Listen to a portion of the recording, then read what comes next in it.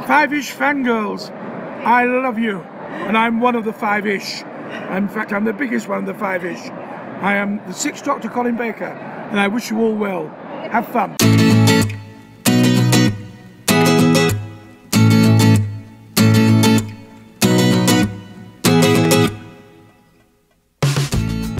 The tangents we continue all the way to episode 247 of the Five-ish Fangirls podcast. And this just in, we got stuff to talk about.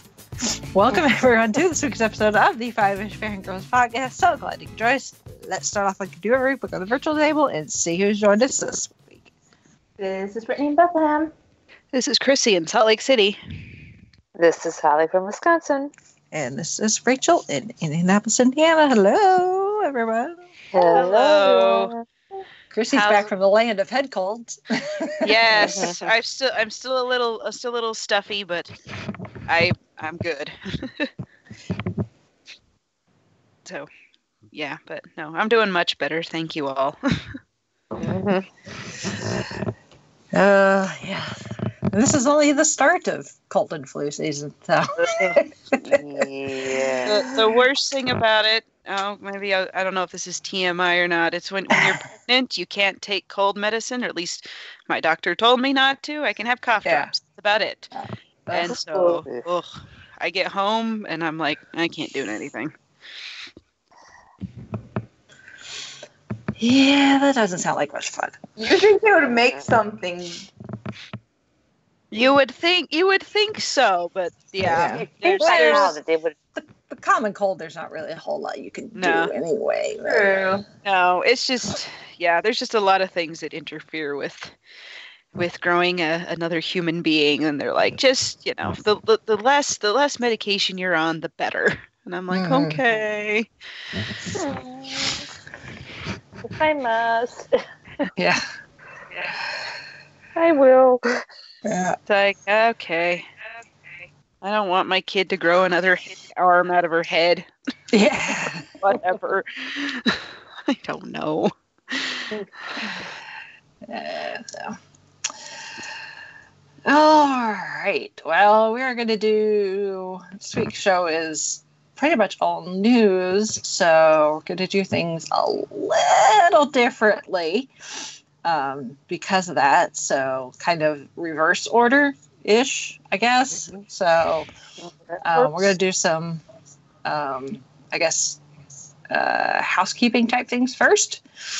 Sure thing. Yep. So I did make it to Indiana Touring Comic Expo yesterday, as we're recording this. So Sunday. Unfortunately, the day before I had a very full day, so I was moving a lot slower than I intended on Sunday, combined with the rain on 37 going to Bloomington, where it was raining so hard I could barely see the car in front of me. So I got there a lot later than I intended, and therefore missed all of the cosplay contests, including the adult cosplay contest, which I was planning on entering. I had my entry form filled out and everything. But I got there too late. So I was a little sad about that. But I just, I rolled with it. Ended up connecting with Beth from the Crafty Nerd and my work. And this was her first time going, actually. So we got to wander around, look at the booth. She ended up buying some Star Trek related stuff. She was there in her Jadzia Dax costume. Jadzia Dax awesome. cosplay. Awesome. Yeah, I was looking at the spots. Yeah. The trill spots on the picture she'd posted, and I was like, that is some dedication. And, I applaud her for it. Yep. And I was in my my Time Buster cosplay, which is interesting to see how people react to that particular cosplay, because like the silhouette and everything, and all the pieces parts, if you don't pay attention to the color, it just, at quick glance, it's like, oh, Ghostbusters. But then you look at it more and you're like, wait a minute. So I get it keeps on giving. Yeah. So I get a combination of people that are just like, hey, Ghostbusters, and they just keep rambling on like I'm dressed as a Ghostbuster, and I just, depending on who they are, I may or may not correct them, especially the little kids, because I don't necessarily want to confuse the small children. And there's some people that get it. It takes them a moment. You could see like the process on their face from looking, recognition, putting the pieces together, and then coming to the final conclusion. So yeah, it's one of those you look at and you're like, wait, I know what that is, but there's something. Oh, okay, I see what you did now. It takes them a moment to get there. Yeah. But it's a fun cosplay to wear, regardless. Surprisingly comfortable too. That's always a plus. Which is always a plus. But yeah, we wandered around a bit. Like I said, she bought some things. I looked at a few things, but didn't actually buy anything. We ran into Tony and Liz. One of the artists there was dressed as like Mirror Universe Evil Tony. Friend of Tony.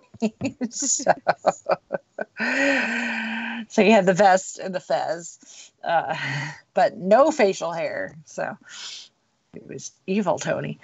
So it was just it's a fun little con. It's not something that takes like the whole day to go and spend your time at, but you could definitely kill several hours, and it's $5. And in my case, I got to hang out with some good friends outside of, in this case, work, which is always nice. I know that Billy has posted on the ITC Facebook page that while, as far as the charitable part of it, they raise like the most money they ever have.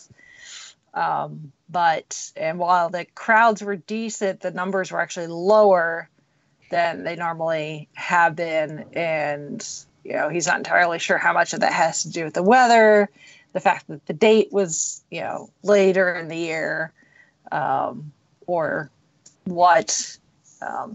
Some of those things are, you never know, especially weather. Weather's one of those strange things where it's like, if it's an indoor event, people may still be inclined to go because it's something to do indoors that's more interested than staying at home. I don't know. I'm not going to play crowd psychologist. I don't know if they're going to keep it in October going forward or if they'll move back. We'll see. More than likely, it will continue to stay on a Sunday. There's a component to that. There's a reason Billy has it on Sundays. But I guess we'll have to wait and see as far as dates for next year. So, but it was fun. I enjoyed myself. So there was all sorts of stuff I could have bought, but I was good and didn't. Other than the giant pretzel from the Irish pretzel food truck. That was the only thing in my mission. That's the only thing I purchased. It's a really good pretzel too. So that's that. And then the poll for the book club is now up and live. Yay. Yes, for November. Yep. So you can get your vote in for that. And of course, we are in a new month. So the discussion you can now move to discussion for this month's book in Goodreads. Yeah. And then a thank you to everyone who took the 10 seconds it took to vote for my brother, the plea call to arms I put out last week's episode.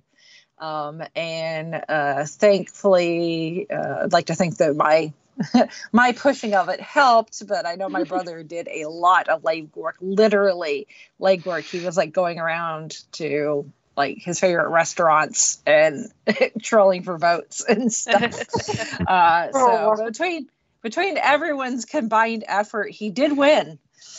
Yay! Awesome. So it was very close between him and the person that came in second. He got 961 votes, which was 24.2%, and the person that came in second got 844 votes, which was 21.3%. So yeah, less than 3% between the two of them. So it was close. He did drop to second there for a while, but then once he took first again, and I believe he stayed there up and through the end. So I'm not entirely sure when the event is, but I will keep an ear open, and I will make sure to share that, because a lot of that stuff is streamed, usually on Twitch. So you could potentially watch him compete when that event rolls around. And until then, if you use Twitch, you can go subscribe to his Twitch channel, which is the No Good Network. So he and his fiance he's on there more often than she is, but they're both big into the fighting game community. So thanks to everybody who voted. That's cool. All right, so we're going to move on to a decent amount of news. This is a combination of just general news that's accumulated and also some stuff that came out of New York Comic Con over the weekend. New York Comic Con's not quite as big as San Diego, so it's not quite Fandom Christmas. We don't need to quite dedicate an entire episode to it. But there are some fun and interesting things that did come out of it. So, but this is it's sort of a fandom news flash, glorified fandom news flash. Yeah, but in this case, instead of New York, Comic Con being Fandom Christmas, it's fandom stocking stuffer.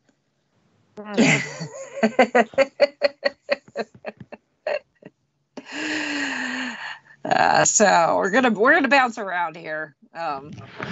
Like I said, so it's a combination of New York Comic Con and just other type of news. But first up, some convention news. Speaking of conventions, just today, actually, PopCon, my local homegrown convention that I consider kind of my home convention, and personally one of my favorites, and I'm not just saying that to kiss Carl's behind. They have announced a part of the convention next year is going to include a film festival. Awesome. So they are going to, of course, we'll have the convention itself with its usual celebrity and guests, including, actors and voiceover artists and YouTubers and that sort of thing. There'll also be the cosplay competition, panels, the podcast awards, all that fun stuff. But there is going to be a film festival. So that's actually going to begin the 9th of July. So it's actually the day before PopCon starts, which starts July 10th. But it will run through PopCon.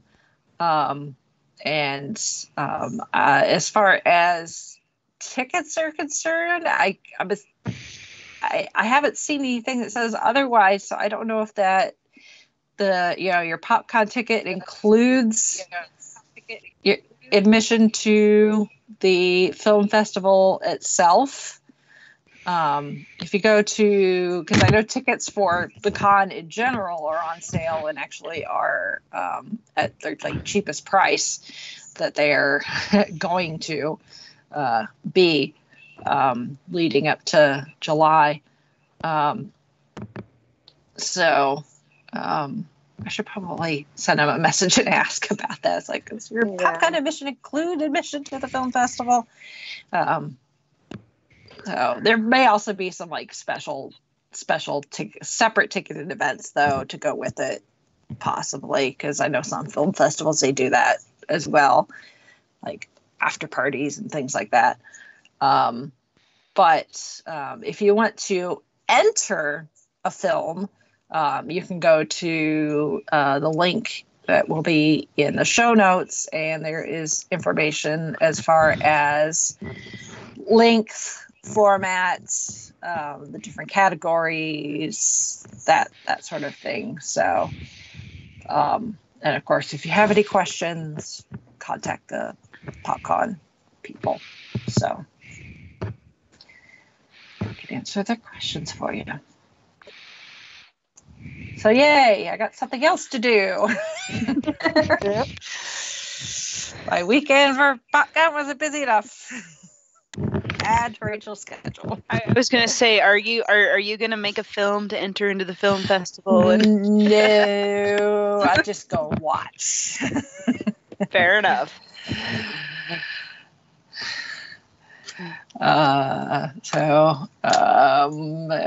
Moving on to some trailers. We got a new trailer and a release date for Star Trek Picard. Which there's, if you're a fan of Next Gen and certain characters, then you're gonna get some feels in this trailer. Yes, So, big time. Big time. So, hey, can we all just do a collective like laugh and awe? He named his dog number 1. Yeah. I mean, we shouldn't really be too surprised about that.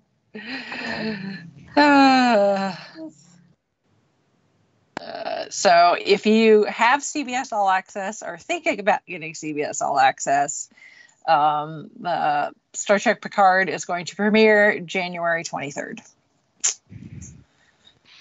So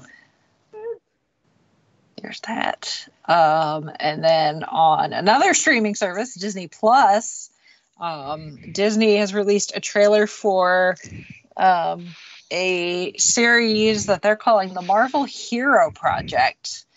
And the synopsis is essentially, in life, it doesn't take wearing a suit of iron, carrying a mythical hammer, or swinging from spiderwebs to be a real hero.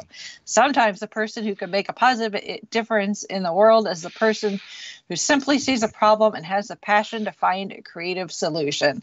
Essentially, what it's going to do, I guess, each episode is it's going to profile a kid. So the focus is specifically on kids who are making a difference in their community or in some form or fashion.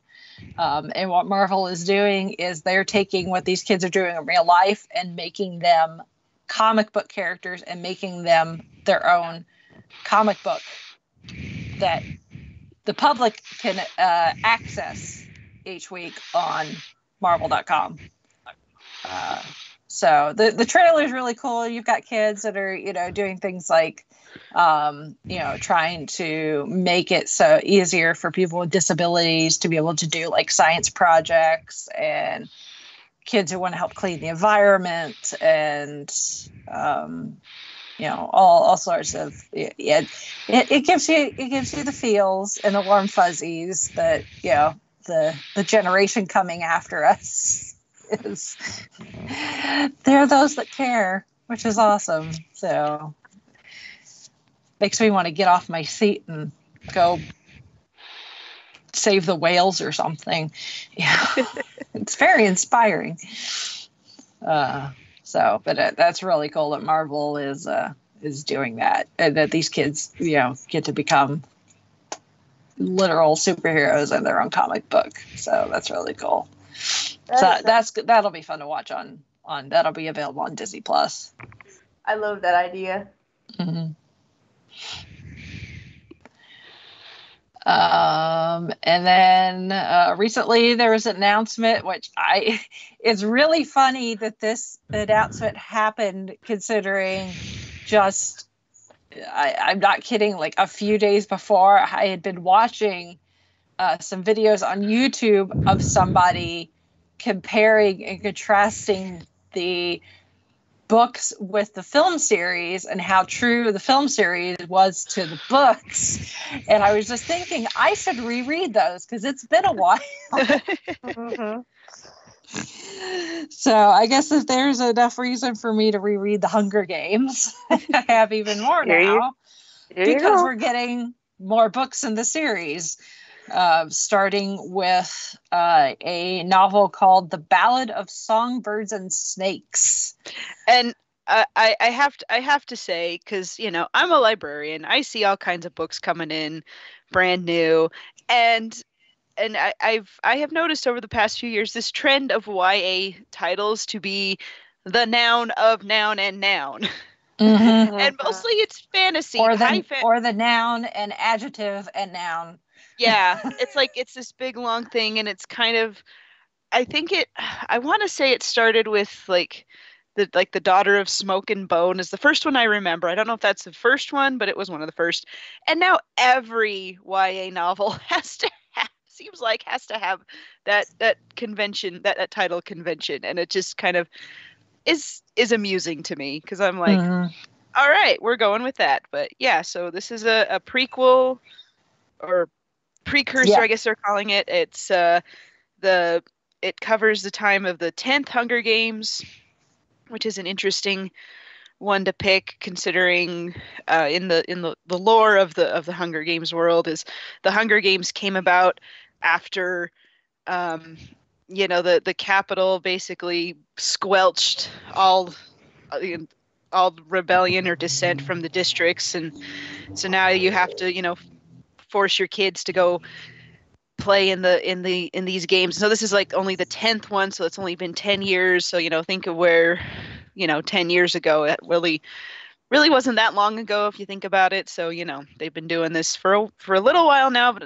it's not the time before the Hunger Games were a thing is actually still fresh in people's minds. Mm-hmm. You think about it that way. So it's like this is what happens when a group of very centralized, very spoiled, rotten, I don't know what to call them, authoritarian people are like, nope, you're going to do what we tell you because we say so, and you have no recourse to stop it. Mm-hmm. So anyway, I guess it'll be a different perspective on the in the Hunger Games lore.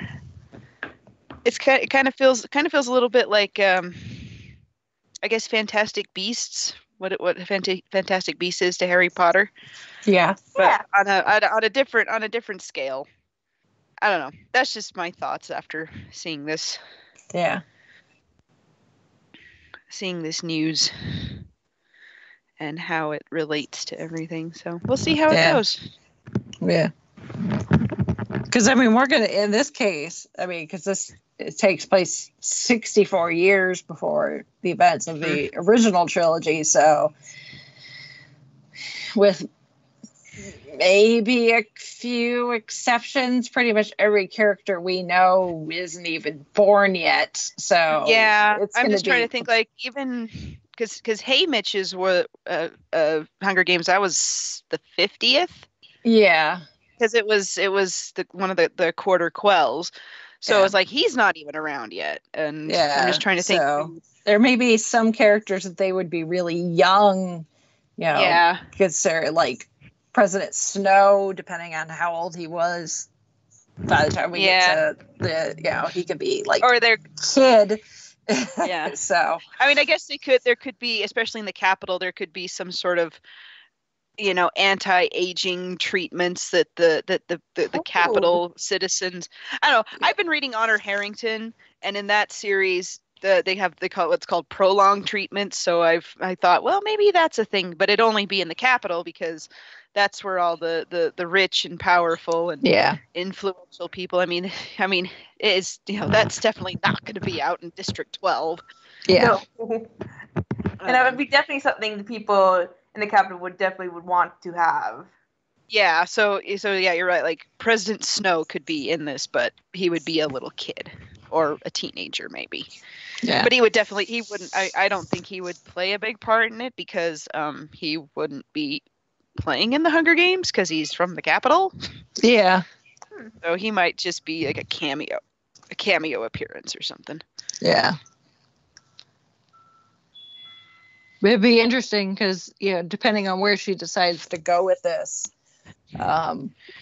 if, we get like time jumps, because then we can see how the games themselves evolve with each year and as technology evolves. Because, the 10th Hunger Games, while still, I'm sure, brutal, depending on how fast technology what the technology was like then, it may have been more bare bones than what we it could have been just Katniss like did it. So it could have been just like, here, throw them all in this Coliseum like arena and have some clubs and sticks and rocks and go at it. Whereas by the time Katniss they do theirs, it's there's hovercraft and there's genetically modified monsters. Yeah, and they can make it, they can control where fire goes and where they put poisonous insects and whatever else there is, dry up water supply.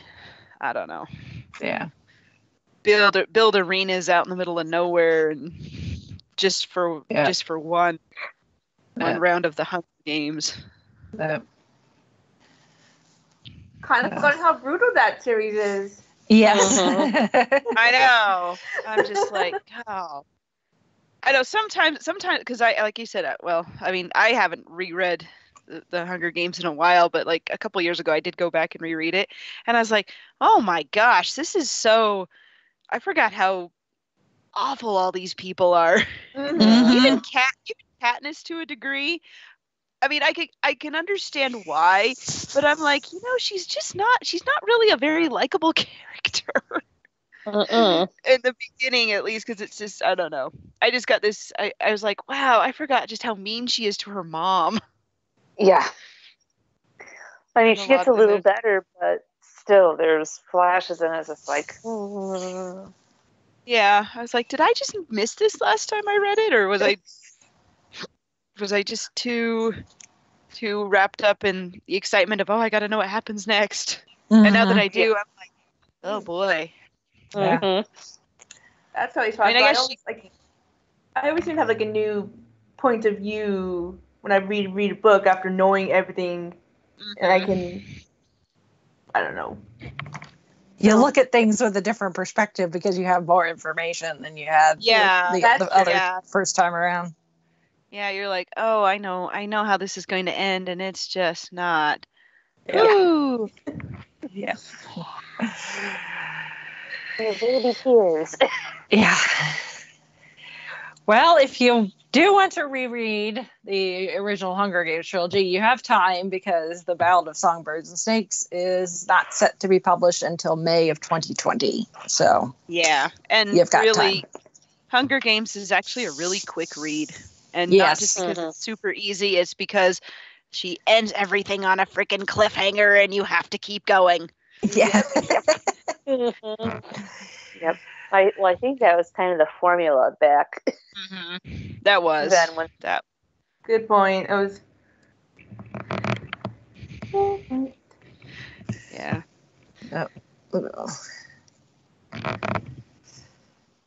All right.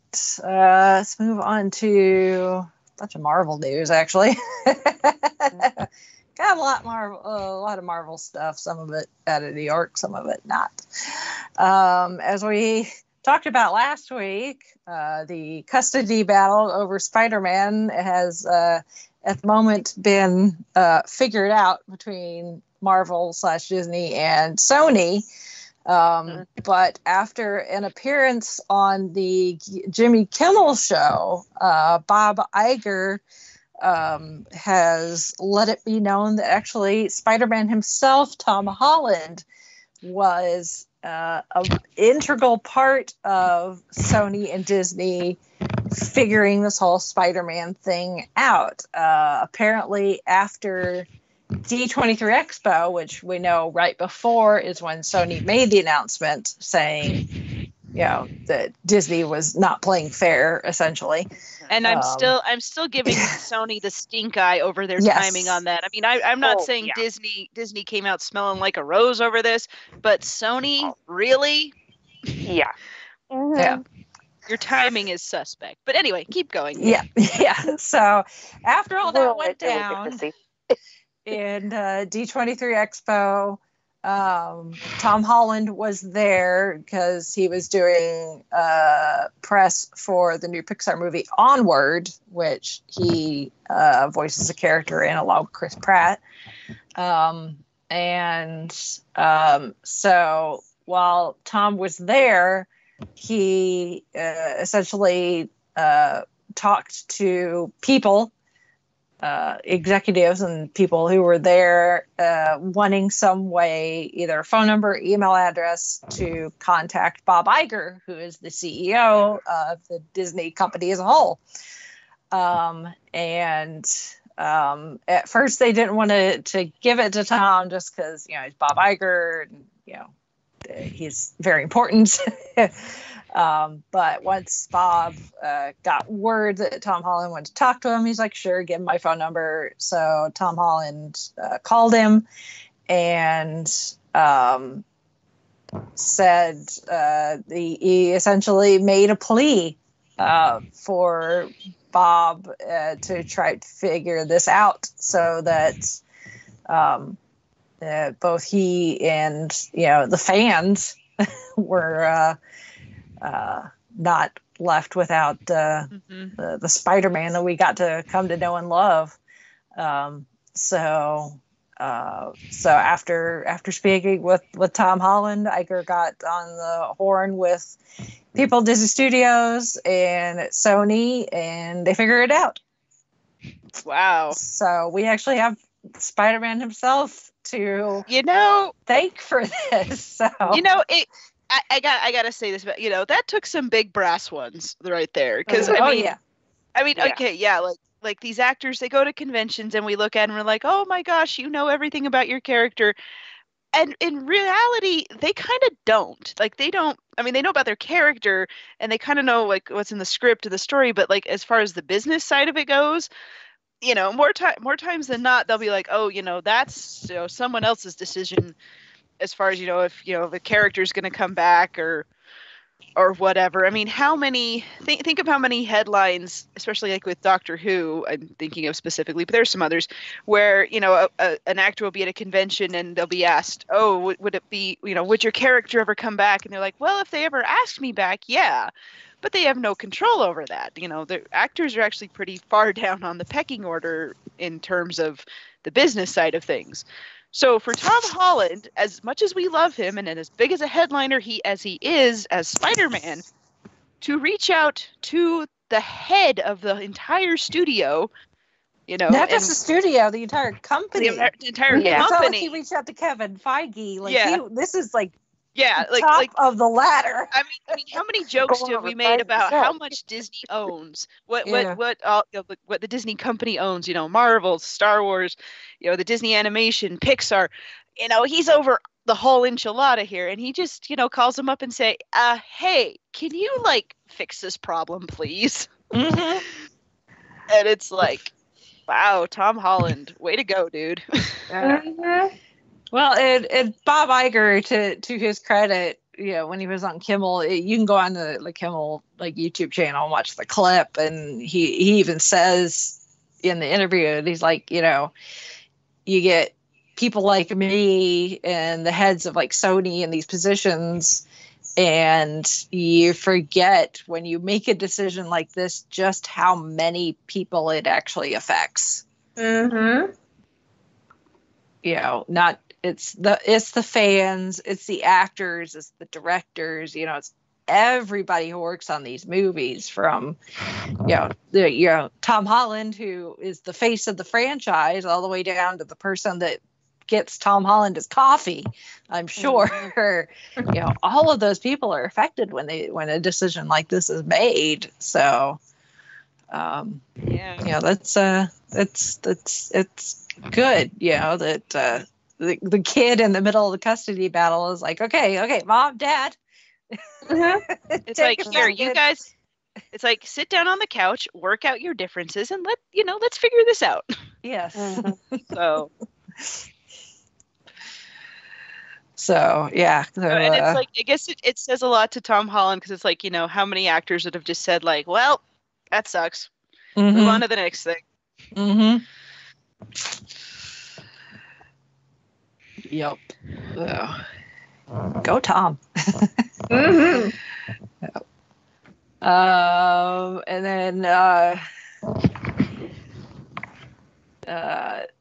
Marvel, out of New York Comic Con, there is an announcement from Hasbro, who revealed a new line of figures, which is part of the company's Marvel Legends line of figurines, which these are 6-inch figures, but they have included one of Stan Lee.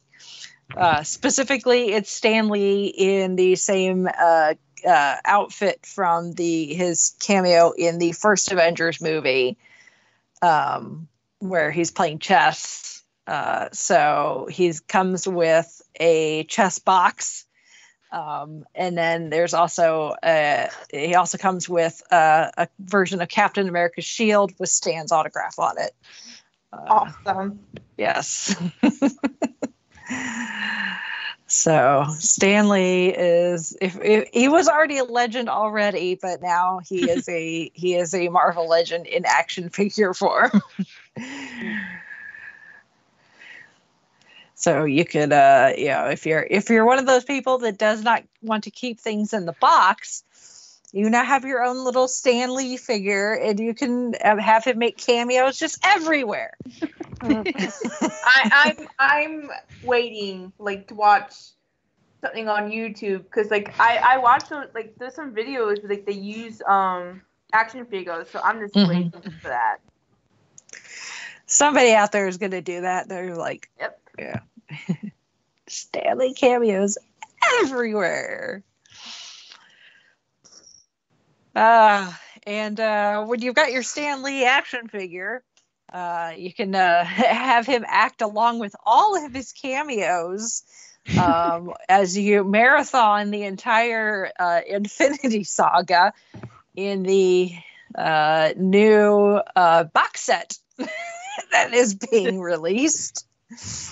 So Kevin Feige has confirmed that there is going to be a Blu-ray box set for what they're calling the Infinity Saga. So that is all 23 MCU films. So from the first Iron Man up through Endgame.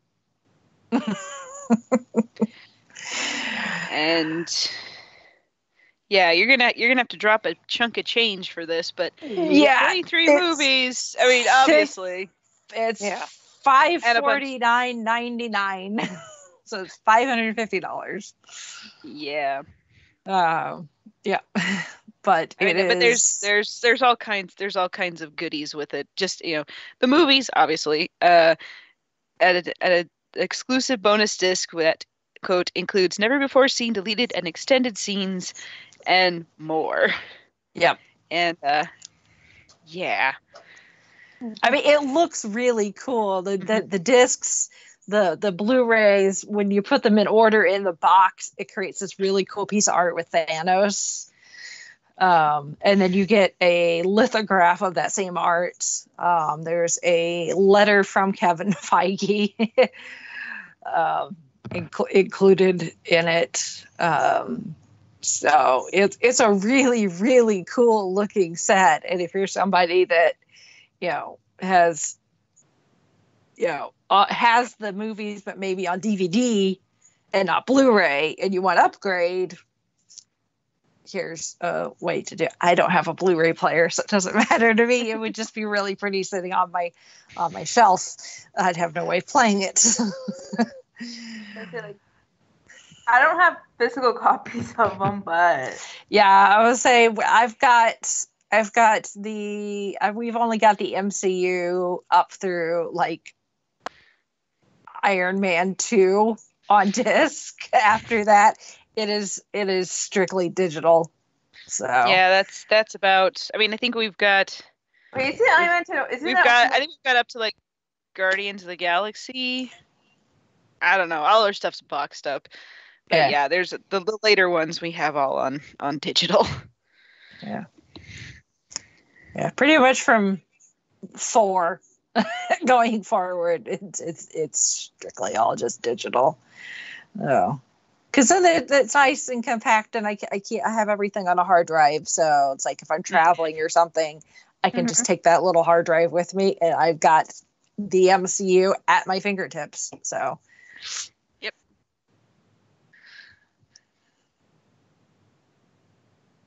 And then if having a Stanley action figure and owning the entire MCU for $550 is not enough, Marvel, jumping in, completely Marvelizing your life enough for you.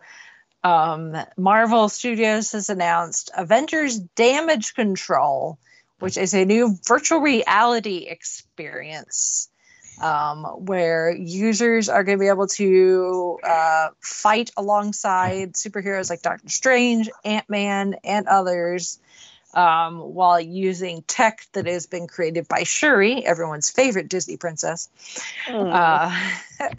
So if you are familiar with this company called The Void, they've been around for a while. They're based out of Denver, I think, is where they're originally based out of.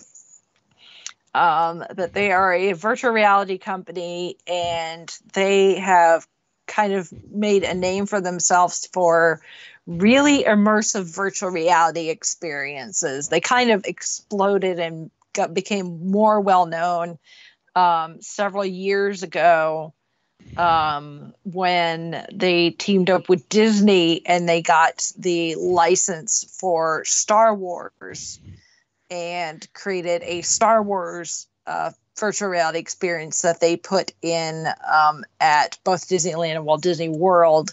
And since then, they have also done a Ralph Breaks the Internet experience. So now they're doing this Marvel Avengers one. And the thing that The Void does is you wear the VR headset like you normally would.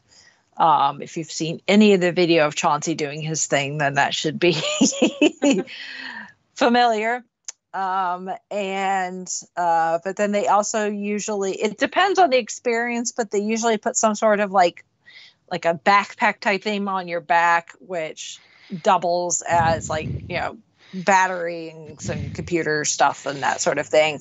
But then they custom build these rooms, and their VR tech allows you to walk from room to room, and they'll set up things so that, like, if you need to go through a doorway, you actually walk through a doorway in real life. If there's a table and you reach out, there is actually something that feels like a table there for you to interact with.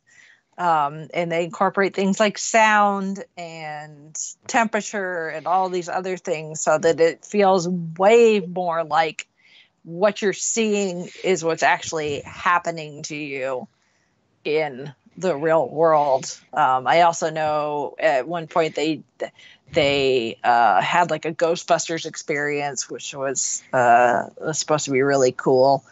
But then the Star Wars thing that kind of like got them to be more well known in the mainstream.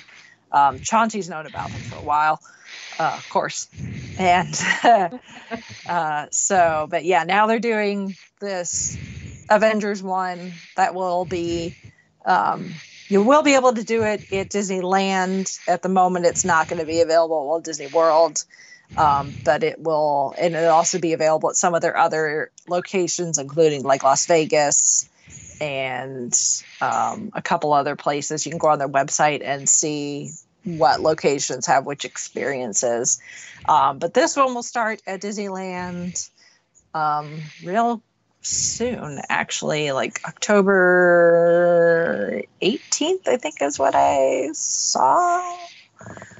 So really soon this month. Now I'm like, how can I get out to, starting October 18th. Now I'm thinking, how can I get out to Disneyland? I've been wanting to do one of these void experiences for quite a while, and like they announced the Star Wars one the last time that Chauncey and I went to Walt Disney World a couple of years ago, and it started like the week after we went home from that last trip to Walt Disney World. It's been hit and miss as far as these void experiences, and eventually we need to get to one of their locations and try out whether it's Marvel or Star Wars or Ghostbusters or whatever. Just that it's very cool and along the lines of what Chauncey is trying to accomplish as far as what he likes to do with virtual reality. So it's so cool. Plus, it's the Avengers. Mm-hmm. I mean, who doesn't want to interact with the Avengers? Like, sign me up. Yes, please. Thank you very much. Yes. The right to taxes. Yeah. Well, as soon as the Doctor Who VR experience, as soon as that's available, I know Chauncey said he's going to get it so I could play with it. So obviously not as immersive as something from the Void, but still. Mm-hmm. So once I get to try that, obviously I will have I'll be able to get a review on that. So that's it for the news, actually. Yeah. There was quite a bit. Mm-hmm. Yep. And there's probably a lot more out there that we just missed because holy crap, so much coming out of Comic-Con. Yeah. Yeah, there was some repeat stuff. There was a lot of stuff from the CW. Like, I know, like Riverdale, they released a trailer for the next season. Yeah. So a bunch of TV shows released trailers, but it's not stuff that we necessarily cover. Yeah. I don't think any of us are Rick and Morty fans that I'm aware of. No, so, not really. It's no offense to the Rick and Morty fans out there. It's just not our cup of tea. Yeah. Mm-hmm. But that's all right. So, if any of our listeners want to highlight something that they saw at New York Comic Con or any other news type thing that sparks your interest and you guys want to share it with us or, share your thoughts, send us feedback. And our email address to do that is fiveishfangirls@gmail.com. And you can also interact with us through our website, which is the5ishfangirls.com. That has links to all of our social media stuff, Facebook, Instagram, YouTube. You can leave us comments. We count that as feedback as well. And we'll probably read it out on the show. And then you can also, if you feel so inclined, support us through Patreon or our merch shop or our Amazon store. And that's always very much appreciated. And thanks again to all of our people, all of our fans, all of our supporters who do that, because that helps us out a lot. Yep. Alrighty then. Well, with that, we shall sign off for this week. This is Brittany and Bethlehem saying goodnight. This is Chrissy saying goodnight from Salt Lake City. This is Sally from Wisconsin saying good evening. And this is Rachel in Indianapolis, Indiana. Good night, everybody!